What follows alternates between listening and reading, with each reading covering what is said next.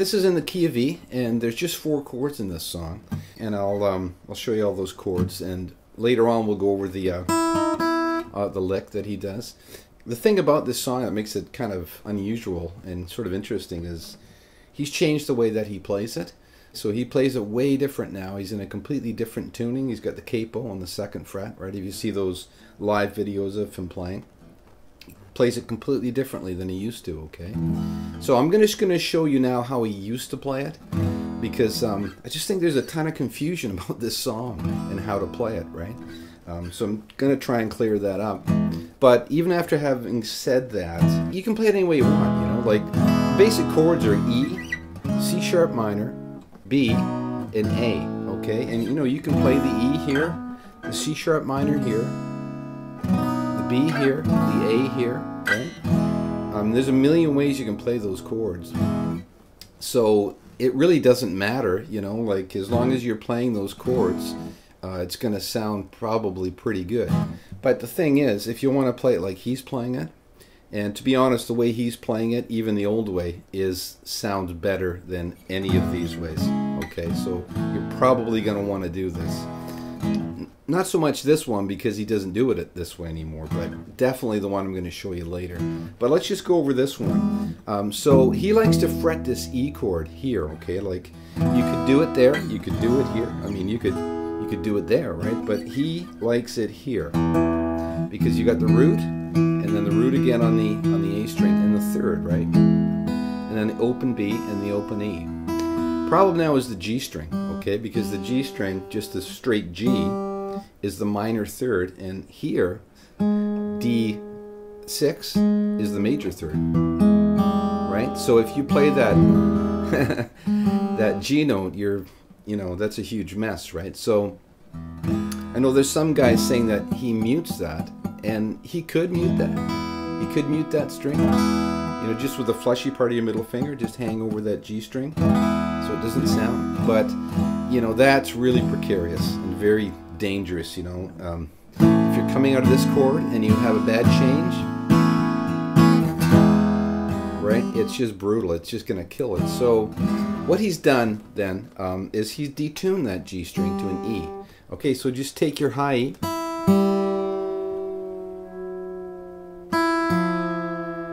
and tune your G string to it. So now you got, okay, now perfect, right? Now you can play all 6 strings and it'll sound really good. So that's your first chord, right? Which is, what is that? A7, D6. Next chord, you C sharp minor. It's actually a C sharp minor 7, but I'll just call it a C sharp minor. Is up here on E9, A11, and D11.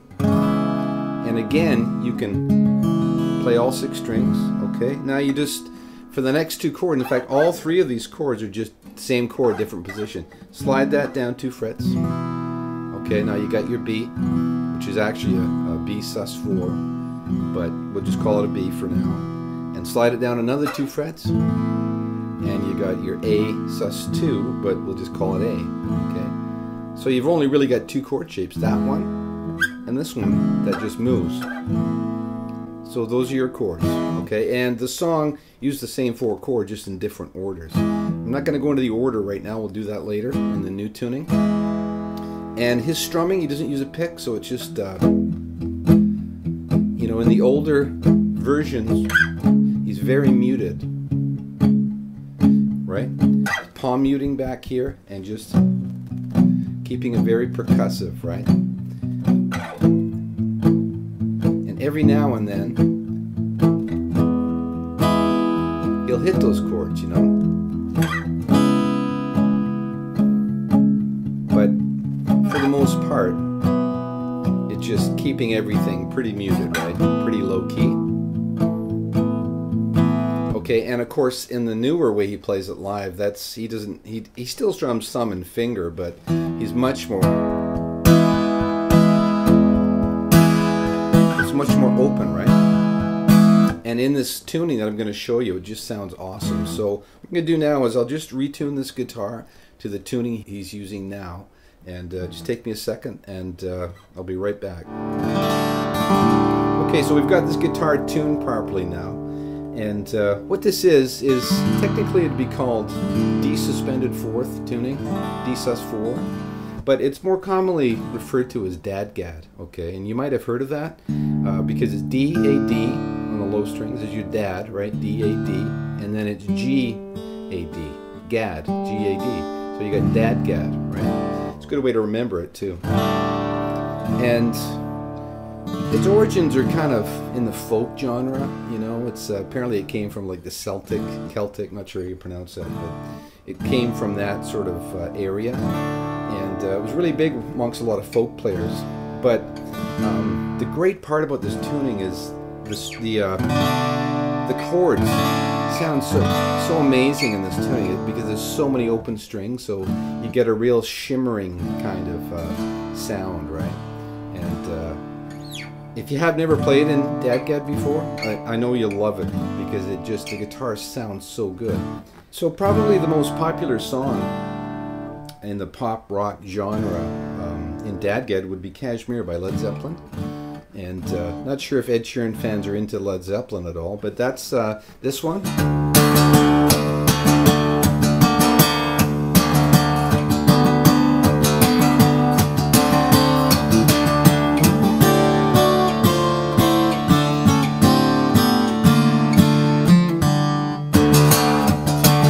Okay, so I'm sure you've heard that at some point, but that's in dadgad, which is kind of cool, right?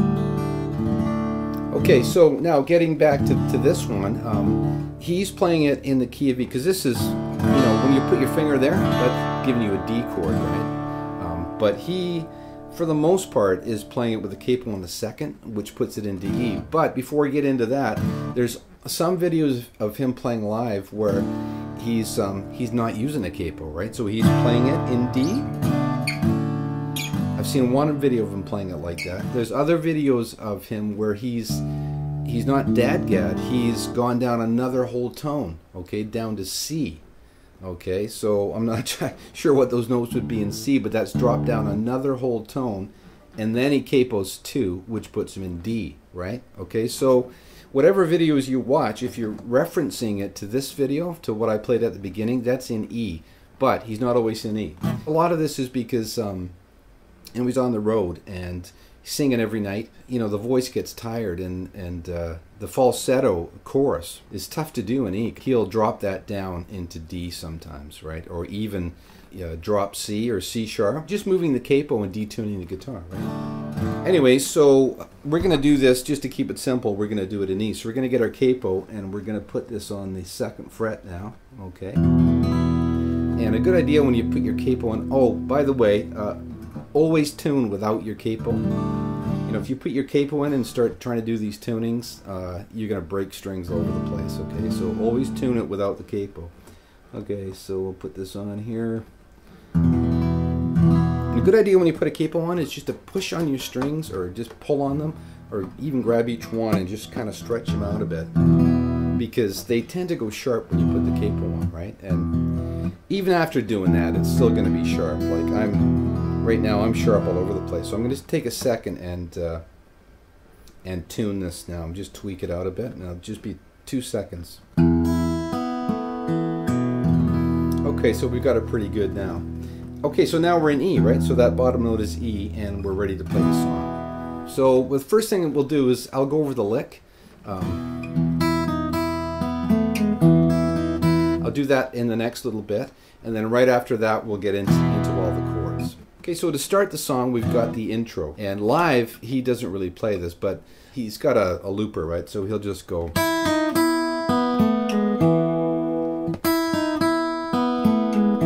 and he'll just loop that, and then he'll start playing the chords. But in this tuning it's actually not that hard to play that intro riff. It's a little bit more involved, it's a little more advanced than just the strumming part, so this would be more for advanced guys who can finger pick, right? So what we're going to do to get that is I'll just play it once.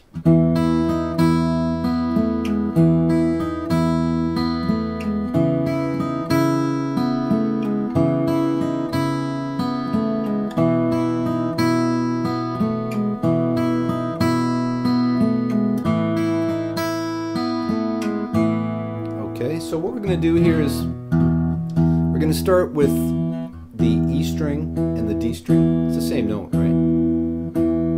So that'll be our first note. And then we're going to go middle finger on the high E string. And then we're just going to fret the B string on 1, 2, 3 on the 4th fret. So we're going to go back to the high E, right? And as we hit that high E again, we're going to hit the low E again. So we're going to go,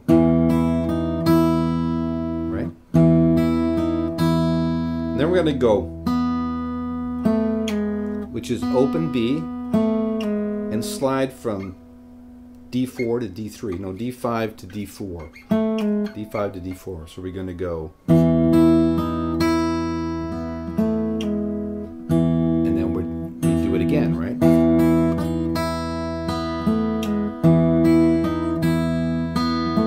And I would use your 3rd finger for this, because the next thing is going to be here,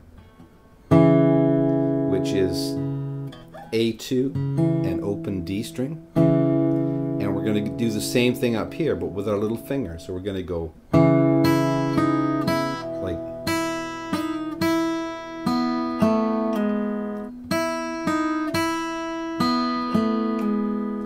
okay, but while holding this.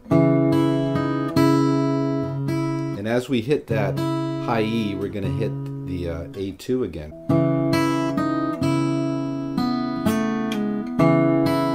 Do it twice. And then we're going to go open A, open D. And now we can go back to whatever fingers we want here.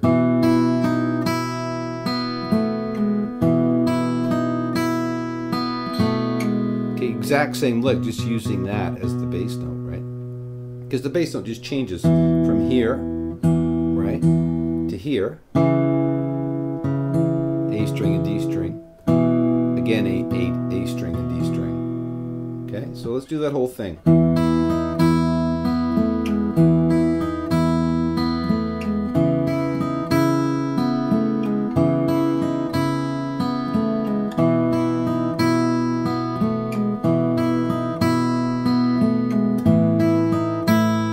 Okay, now we haven't gotten to this part, but we're gonna just go here on 1, 2, 3, 4, 5, E5, and play the lick again, right? And I like to keep that slide in there, so I go.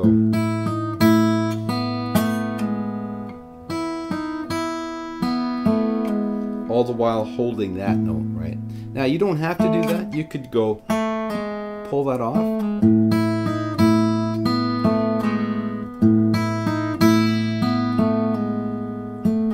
But you know, you might hit that G string as you pull it off, so I like to do it like that.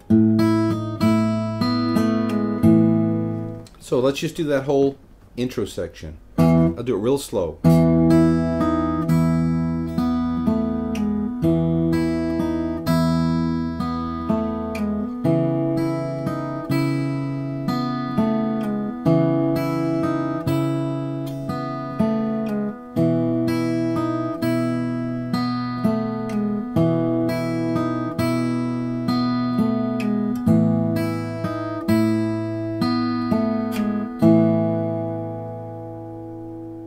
And also I threw in that lick at the end of that chorus. For me to come.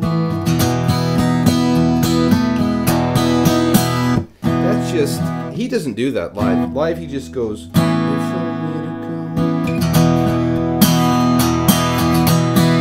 come. You know, he just strums the chords, right? But if you just want to throw that in there, just hold that note, right? And you can just go.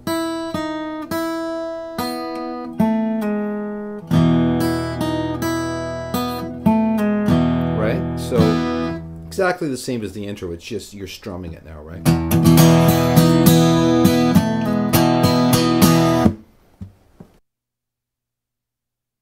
Okay, so still just 4 chords, and I'll go over the 4 chords with you. The first one is with your, and we're going to talk about like from the capo, so that'll be fret 2, G2. Okay, it's just whatever finger you want on G2. That's your first chord. Your second chord is going to be up here.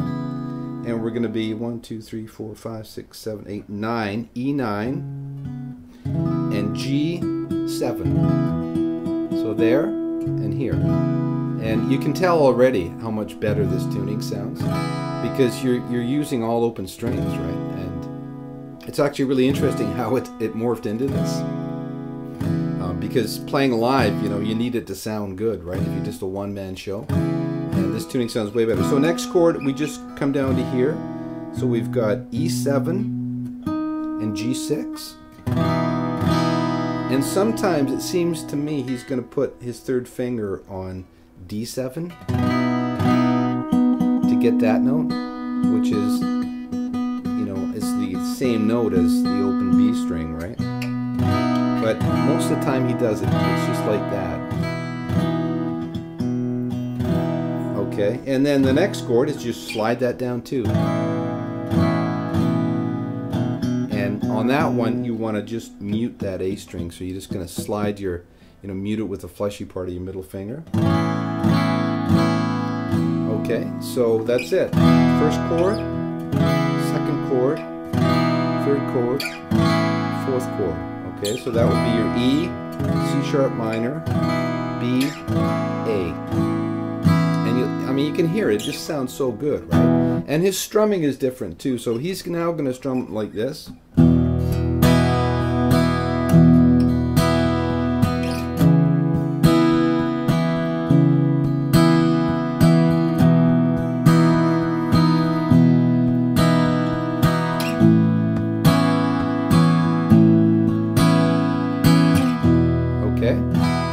And also you'll notice that he will leave that position early and take that finger up here just to make that transition easier. So instead of going,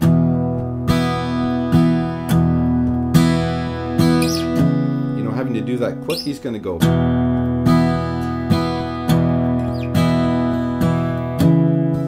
Right? So he's going to hit that there on the second half of that.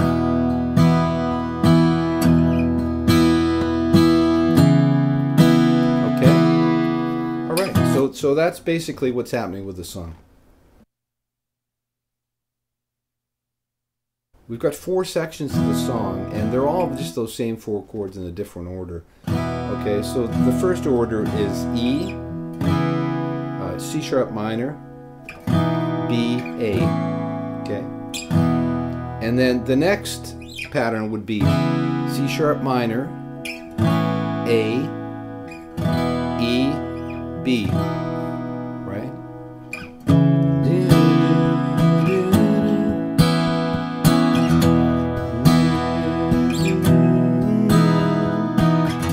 Right? And then we got the chorus, which is E. Now to the B. C sharp minor.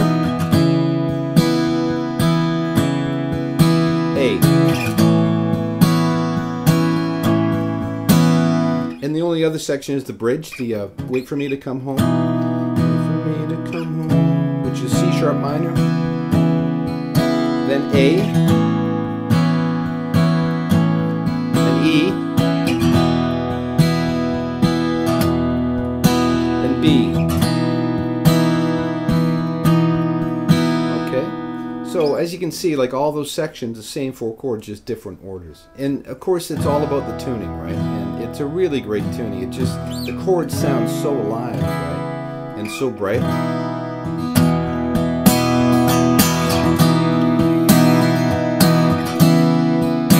And in fact, one of the live versions that I've seen him play, he'll do the intro like this.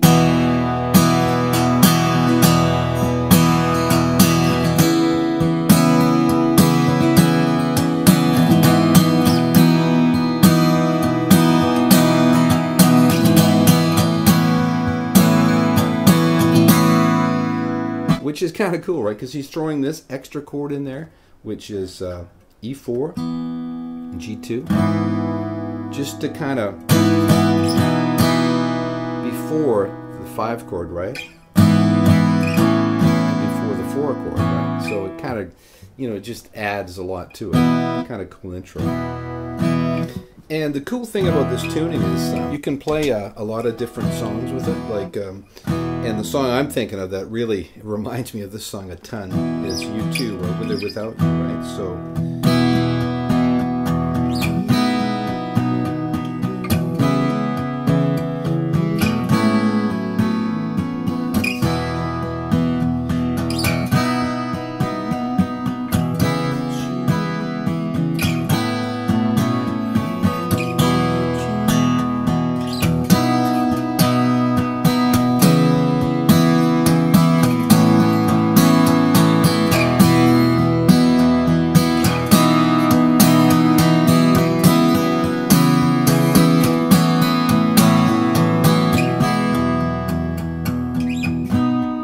You know, so you can see how good that sounds, right? And it's super easy to play because you're only ever really using 2 fingers to make the chords, right? And once you play it like this, you won't want to play it in the original tuning because this sounds so good, right? It sounds so much better.